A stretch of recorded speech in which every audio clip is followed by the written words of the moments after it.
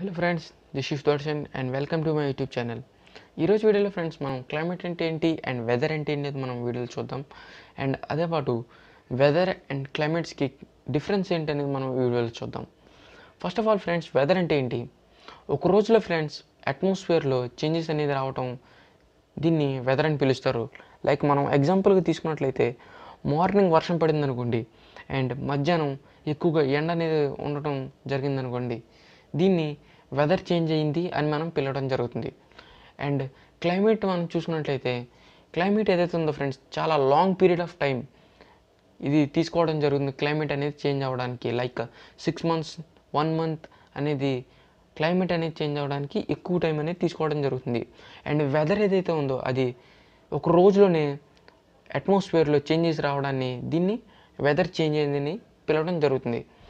And states of the atmosphere over an area at any point of time, ఏదైనా సమయంలో డేలో ఈ atmosphere changes రావడాన్ని దీన్ని వెదర్ అని పిలుస్తారు. And some of the climate చూసుకున్నట్లయితే some of the total weather conditions variations over a large area at large period of time.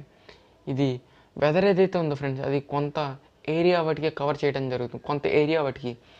And climate ఏదైతే ఉందో లార్జ్ ఏరియా, ఎక్కువ ఏరియా కవర్ చేయడం జరుగుతుంది. అండ్ ఎక్కువ పీరియడ్ ఆఫ్ టైంకి ఈ క్లైమేట్ అనేది చేంజ్ అవ్వడం జరుగుతుంది. అండ్ వెదర్ అండ్ క్లైమేట్లో ఫ్రెండ్స్ కొన్ని కామన్ ఫ్యాక్టర్స్ అనేవి ఉండటం జరిగింది, అది మనం చూద్దాం. ఫస్ట్ ఆఫ్ ఆల్ మనం చూసుకున్నట్లయితే టెంపరేచర్ ఏదైతే ఉందో ఫ్రెండ్స్, టెంపరేచర్ వచ్చేసి వెదర్లో అండ్ క్లైమేట్లో సేమ్ రోల్ ప్లే చేయడం జరుగుతుంది. అండ్ ప్రెసిపిటేషన్ కూడా, ప్రెసిపిటేషన్ అంటే వర్షం పడ్డాన్ని ప్రెసిపిటేషన్ అని పిలవడం జరుగుతుంది. హ్యూమిడిటీ అంటే తడి, అండ్ విండ్ అనే గాలి ఎంత వేగంగా వీస్తుంది అనేది మనం చూస్తాం. అండ్ అట్మాస్ఫియర్ ప్రెషర్ ఎంత ఉందనేది మనం తెలుస్తుంది. And first of all friends, మనం వెదర్ గురించి మాట్లాడుకుందాం.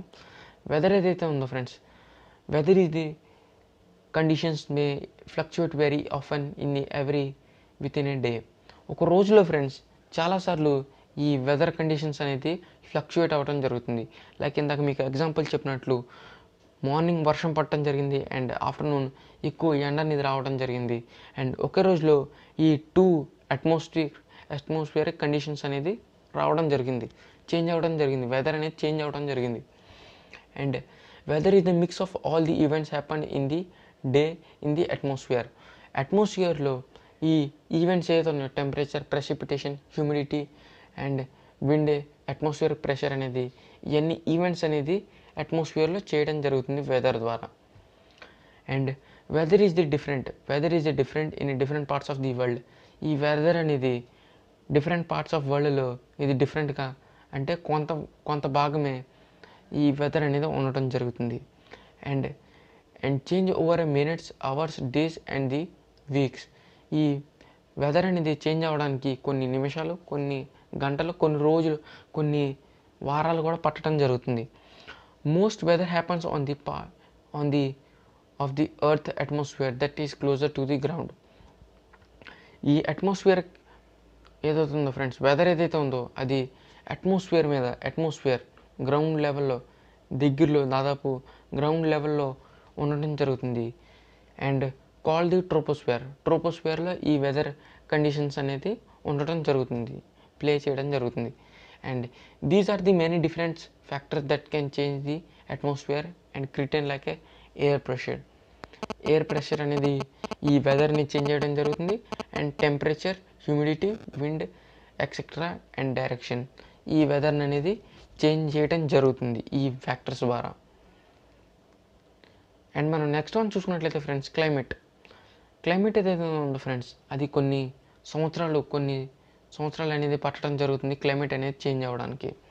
And వేరస్ weather refer to short terms changes in atmosphere. ఈ వెదర్ ఏదైతే ఉందో అది షార్ట్ టర్మ్స్, కొన్ని రోజులకే ఈ అట్మాస్ఫియర్లో ఉండటం జరుగుతుంది. అండ్ కానీ క్లైమేట్ ఏదైతే ఉందో అది లార్జ్ పీరియడ్ ఆఫ్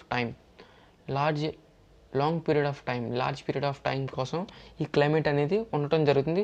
స్పెసిఫిక్ ఏరియాలో ఈ క్లైమేట్ అనేది ఉండటం జరుగుతుంది. And different reasons can have a different climates.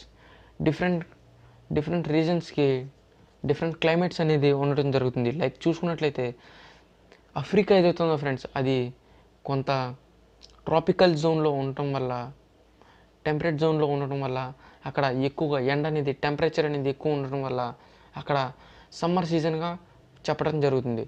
And అదే మనం ఆఫ్రికాలో వదిలేసేసి యూరోప్లో కానీ రష్యాలో కానీ మనం చూసుకున్నట్లయితే అక్కడ చల్లదనం అనేది ఎక్కువ ఉండటం అండ్ స్నోఫాల్ అనేది పడటం వల్ల, ఎక్కువగా సెలవు ఉండటం వల్ల అక్కడ వింటర్ సీజన్ అని మనం పిలవడం జరుగుతుంది.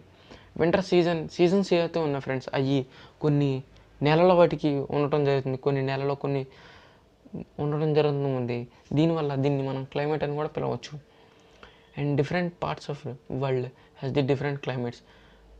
ఈ భూగోళం మీద డిఫరెంట్ వివిధ రకాల ప్లేసులో వివిధ రకాల క్లైమేట్ అనేది ఉండటం జరుగుతుంది.